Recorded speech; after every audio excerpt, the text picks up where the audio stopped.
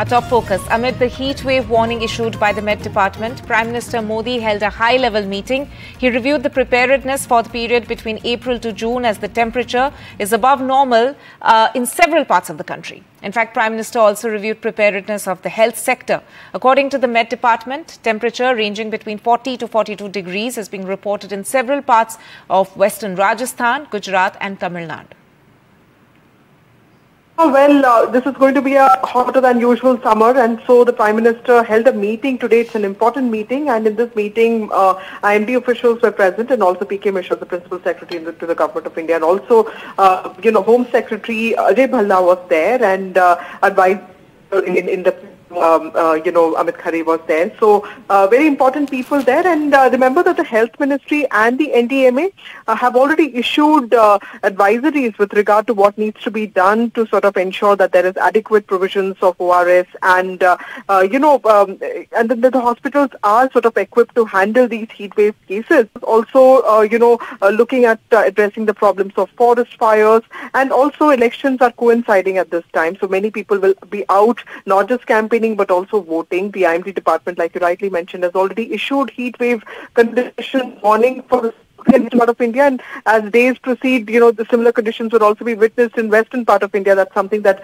IMD has already said. So this meeting was to ensure that the advisories of NDMA and Health Ministry 6 are sort of like put in order, and the Prime Minister, we are told, also took stock of the situation in hospitals, for the preparedness of not just the hospitals but also health professionals, and also polling centers. So NDMA officials and also Health Ministry officials were present at this meeting. Shifting focus now, and hours after news coming in of CBI arresting BRS leader K. Kavita in the Delhi liquor policy case, Kavita has reportedly moved a plea seeking details of any petition filed by the CBI in court regarding her arrest. Remember, Kavita is already in Tihar jail after ED arrested her in the same case. Just few days back, CBI had questioned her in the excise policy case, and the agency is likely to seek her custody on Friday.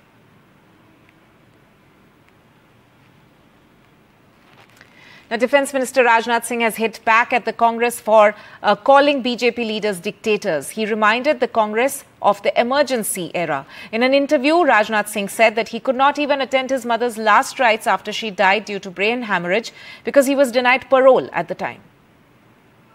Brain hemorrhage हो गया था, तो 27 दिन hospital में रही, death हो गई, लेकिन मैं आ नहीं सका उसमें, मेरी रिहाई नहीं हुई, मुझे पेरोल भी नहीं दिया गया, मैंने अपना बाल वगैरह जो भी सिर का बनवाना था सब जेल में ही बनवाया था। वो लोग हम लोगों के ऊपर तानाशाही का आरोप लगाते हैं। Election news now, and campaigning has picked up pace as we inch closer to the first phase of general elections scheduled next week. And the heat was on in Rajasthan as the biggest faces from BJP and Congress, Prime Minister Modi and Congress MP Rahul Gandhi, campaigned in the state. Prime Minister once again took a dig at Congress, targeting them on corruption. Rahul Gandhi hit back, calling it BJP's diversionary tactics. Temperatures on the rise in Rajasthan.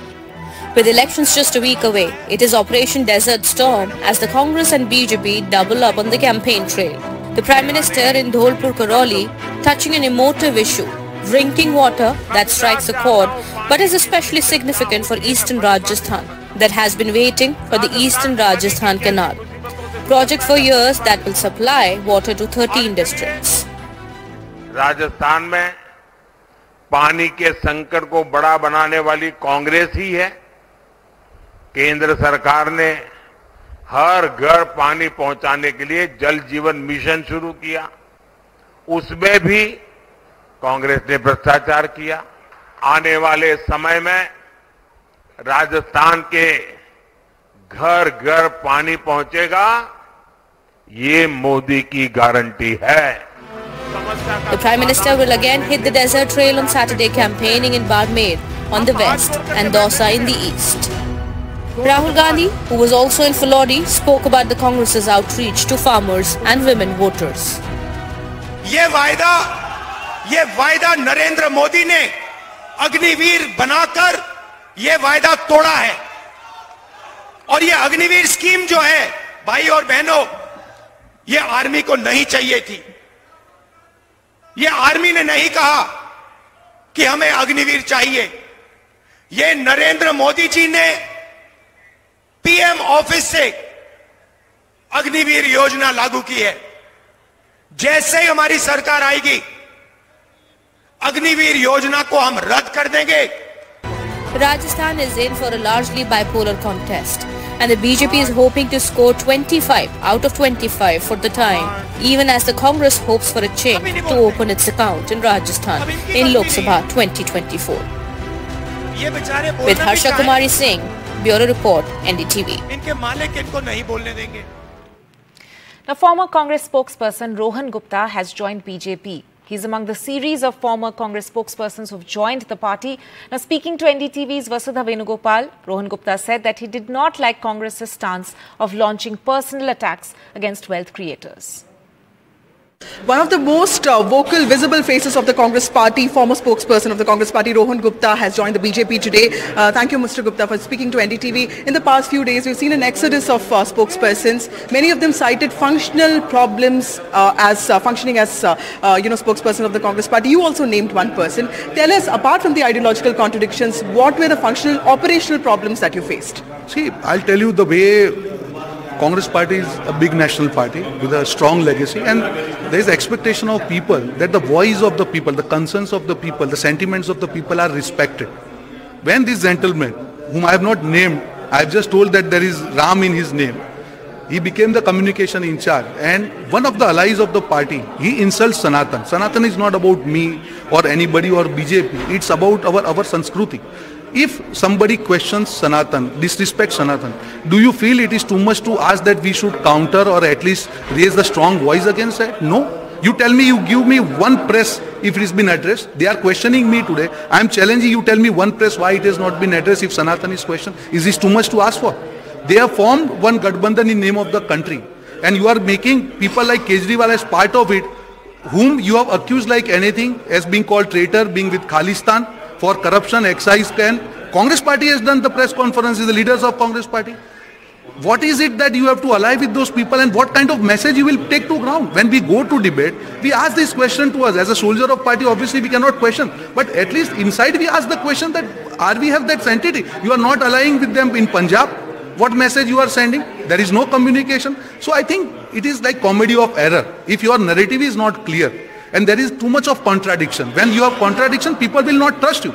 We are going on national TV to show the trust of people in the party, to communicate the vision of the party. But if we are not heard, if we give them the ground feedback and they are not heard, they are so arrogant कि नहीं ये सब चलो आप अपना काम करो जो बोला जाता है वो करो. I think nothing is left for us to continue. Mr. Gupta, in the last few years, we've also seen Congress take a very strong position against some corporates and also wealth creators. Would you say that was problematic for the party and also for the country? I think, again I am saying, the same wealth creators, they are contributing in Congress-run states. You tell me, if you are doing one press conference attacking one industrialist from Delhi, and maybe after 2 days you see the same industrialist doing MOU with your statement in Chief Minister in Rajasthan or Telangana, how would you go and sell this to the people? If you have question on other party, you question on their policy. How does wealth creators being attacked like this on personal level has helped party? You tell me one benefit party has received by attacking the industrialists. I'm not talking about one particular thing, but this shows the leftist mindset. Congress was never like this. Congress has been, after the liberalization, Congress has promoted the policy, and now you are totally against that. आपका जो code था वो आपने छोड़ दिया, आप पूरा leftist हो रहे हैं, आप जो लोग देश विरोधी उसके साथ आप जा रहे हैं, आप सनातन के विरोध, आपने बाकी क्या छोड़ा? You have not left anything. It's not about party's bad situation. Elections are won and lost. That's not a big thing. But when you are leaving your core ideology, you are removing everything. What are the main 3 core issues? Respect of Sanatan, Rashtravad, and the respect for the people who have contributed in the GDP of the country. आपने बाकी क्या छोड़ा? आप और दूसरा चौथी चीज, for people like us who have contributed, if you cannot maintain our self-respect, also our dignity also, why should we be there? Nothing at the cost of self-respect. Last question, sir. You also talked about your ailing father, and did the Congress party reach out to you at some point? Absolutely not. Nobody called me during my worst days, and that was the trigger point. See, I understand the point. When party gives me ticket, it is my responsibility. The day he was admitted and I had to give my ticket back, I spoke to the leaders and I did that thing. I wrote that letter on the prescription, the back of the prescription in Gujarati. That was my majburi. Next day I addressed the press. I told in front of media that I have no objection with anybody. Whoever party appoints as the candidate, I will completely support them. For the opening of the Karyalaya, I paid money also that, okay, no, this is my responsibility. If anything bad is there in my head, why should I do that? After that also I was convincing my father that please allow me to fight the election. I had to kill my aspirations on one side to fight the election for my family, and other side the same people are doing conspiracies against me. You tell me, if you have contributed 15 years for one party and they don't even trust you, not even call you in 4-5 days, how should I save my face? How can I be there in that party after that? Because I was very sure that same gentleman has sold the narrative that this is done purposefully. After that I had no right to be with the party. Thank you so much. Thank you. News from the south now, and we turn our focus to constituency of Virudhunagar, where BJP is hoping to draw on the star power of actor turned politician Radhika to take on Congress veteran and incumbent MP Manikam Tagore.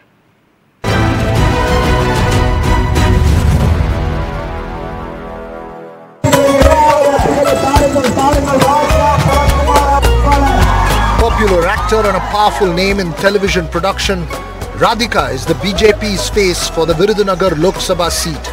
Her husband Sharat Kumar is one of Tamil cinema's top stars and a former Rajya Sabha MP.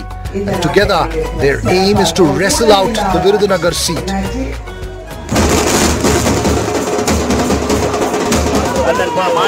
This man, the incumbent Congress MP Manikam Tagore, who's backed by the formidable DMK Congress left alliance with other smaller parties. Radhika and Sharat Kumar are the star and local political appeal for the BJP in a state which has had an eternal bond between film stars and politics. You will be very surprised. I think this is going to throw up a lot of surprises. When I entered the political fray, in the sense to get involved in politics, it was 1996. The same reaction we feel now, that people definitely want a change, and the change is going to be for the BJP.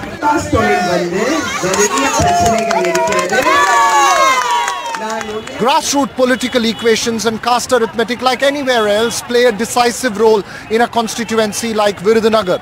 The two Dravidian parties with their tested alliances have been masters at that grassroots management, and breaking through is a formidable challenge for a third force. The Congress is riding on DMK power in Tamil Nadu and a carefully nurtured alliance of parties which have consistently sided with the DMK after the demise of AIA-DMK Supremo J. Jayalalitha. Manikam Tagore's biggest strength is that alliance that brings with it the grassroots arithmetic to get past the post. He won this seat in 2009 with a 40% vote share as a DMK ally, but came fourth with just 3% vote in 2014 when the Congress and DMK fought separately in one of their worst elections. The AIA-DMK won the seat in that election, but in 2019, Tagore was back on poll as a DMK ally with a 43% vote. This history just reiterates the importance of the Congress-DMK alliance, especially for the former. After 4th of June, they will all be, their shops will be closed, and we will have the 40 MPs of the India Alliance together in the parliament, and we will all stand together as India Alliance. The bigger threat to him, according to Tagore, is this man, Vijay Prabhakar, son of DMDK founder and late actor Vijay Kant. These parts are a DMDK region of influence, and Vijay is banking on a sympathy factor as his campaign is about keeping his father's legacy alive. The alliance with the AIA-DMK is a formidable one, and he's threatening to have a sting in the tail. We have a quite good vote bank here, and even ADMK has a quite vote bank here. So according to our tactics, I think we are stronger to compare to those two. And to be honest, the competition will be between Mr. Manikam Tagore and myself, I think, yeah. The battle for Virudhunagar is one for survival of the DMDK, one to hold on to seats, to keep the numbers to remain a relevant opposition nationally for the Congress, and one that could mean a march into new territory for the BJP. All three together make Virudhunagar as interesting a contest as any. In Virudhunagar, Leader Raghav for NDTV. We'll slip into a short break at this point. Don't go anywhere.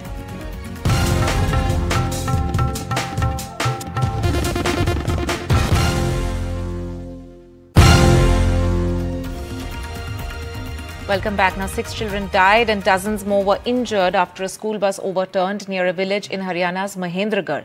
Police have arrested the school bus driver, principal and school secretary. The bus driver was allegedly drunk and speeding. This tragic incident has once again thrown the spotlight on rules followed while selecting staff for school buses.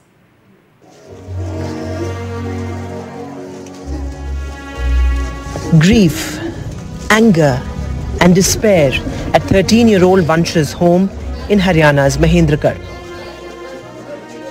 Vansh's grieving parents, who lost their only son in a tragic bus accident in the village, feel they have nothing to live for. His grandfather, who sent him off to school this morning, is still in shock.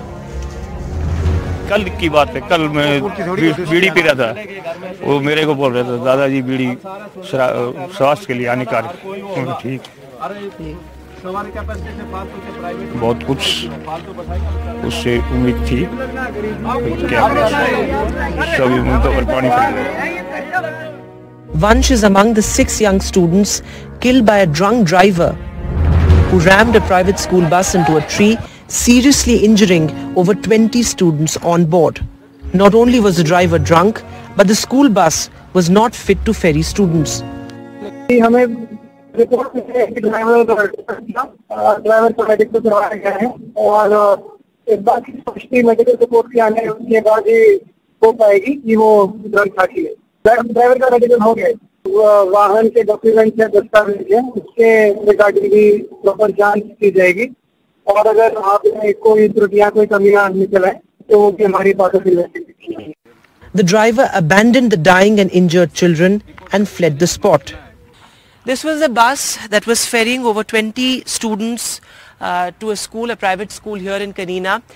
And the back portion of the bus rammed into a tree. And just looking at the bus, you can imagine the extent of the tragedy. The insides of the bus here, absolutely tragic and absolutely devastating, because all that is left, you know, here, these pieces of glass scattered on the floor. This was the very tree that the bus rammed into during the accident, and in fact the remains of the bus scattered all around here, you know, the water bottles of kids who were injured, who lost their lives here. In fact, you know, shoes also lying here, school shoes. वो 100 की speed कम से कम होगी, 100 की speed आराम से जी। और यहाँ पर जब आए तो बच्चे घायल पड़े थे बुरी तरह चल आए तो वहाँ रही थी। हाँ। इधर स्कूल के स्टाफ आ गया, इधर गांव ग्रामीण आ गए, पसदार भी बहुत पी के है जी। तो वहाँ से सब लोग आकर फिर बच्चों को ले बस उठाई, फिर वो बच्चे आधे नीचे दब रहे थे, शीशे उस साइड पड़ी, वो दब रहे, उन्हें काले हालत गंभीर थी उनकी। This is a GL public school, one of the few private schools in the district which was locked up soon after the incident, with the principal, a school trust secretary and the bus driver arrested by the police. But there are many unanswered questions. Why was the school open on a government holiday? Why were there no checks on the vehicles carrying students to school? How was an irresponsible driver allowed to ferry the children? देखिए जी, लापरवाही तो सबसे बड़ी है कि आज gazetted holiday है और स्कूल चल क्यों रहा है। फिर लापरवाही ये है कि सुबह बच्चों को जो बंदा लेने जा रहा है, मैं नहीं कहती कि आज नवरात्रे भी हैं और उसके बावजूद जो बच्चे को सुबह बसेस लेने जाती हैं वो अपने पॉइंट से लगभग 5-5:30 निकलती हैं। तो इस ड्राइवर ने, जैसा बताया जा रहा है कि शराब पी हुई थी, तो इसने कितने बजे पी और पीने के बाद ही 50 जिंदगियां एक बस में बैठी हुई थी, 50 घरों के बच्चे थे इनके।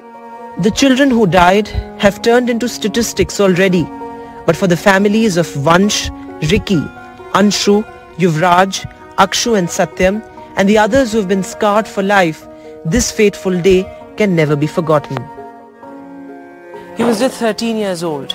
He had his whole life ahead of him. Dreams, aspirations that have all been shattered. Who takes accountability for the tragic death of these 6 innocent children? In Mahendragarh with camera person Xavier Thomas, Vedant for NDTV. इसमें हमने driver को, जो गाड़ी को चला रहा था धर्मेंद्र, उसको हमने अरेस्ट कर लिया है और उसके अलावा स्कूल की प्रिंसिपल है डिप्टी और अन्य स्टाफ का जो मेन मेंबर है होशियार सिंह, जो सेक्रेटरी के अकाउंट है स्कूल में, और वो गाड़ी वगैरह का सारा इनकी अपनी रिस्पॉन्सिबिलिटी है इन लोगों की, जिसको इन्होंने पूरा तरह से ठीक नहीं किया है। और जो सुप्रीम कोर्ट की गाइडलाइन है गाड़ियों बसों के बारे में, उसको भी इन्होंने अच्छी तरह फॉलो नहीं किया है। इन बेस पे हमने 3 व्यक्तियों की इसमें अरेस्टिंग हमने कर ली है और जो 6 इसमें टोटल डेथ हुई थी, इसमें हमने सबका पोस्टमार्टम करवा दिया है। पोस्टमार्टम कराने के उपरांत उनकी डेड बॉडी हमने उनके घर के हवाले वारिसान के कर दी थी। International news now, and O.J. Simpson, the NFL Hall of Fame star whose 1995 acquittal in the so-called trial of the century for the brutal murders of his ex-wife and a male friend gripped the world, has died. He was 76 and was battling cancer. His popularity grew with the post-NFL career as an actor and an ad pitchman, where his appearances made him one of the most recognizable faces in the country. But fame turned to infamy after the savage murders of his ex-wife, Nicole Brown Simpson, and her friend Ron Goldman in a suburb of Los Angeles. His acquittal in October 1995 after a 9-month trial was greeted with disbelief by many Americans who had followed every twist and turn in the arguments during the trial. So it's time for us to wrap up the show. But before we leave, images coming in from across the country of celebrations of Eid ul-Fitr. As I said, videos and images are coming in. And 2 of Bollywood's biggest stars, Shah Rukh Khan and Salman Khan, were seen celebrating the occasion with their fans. Take a look and thanks for watching.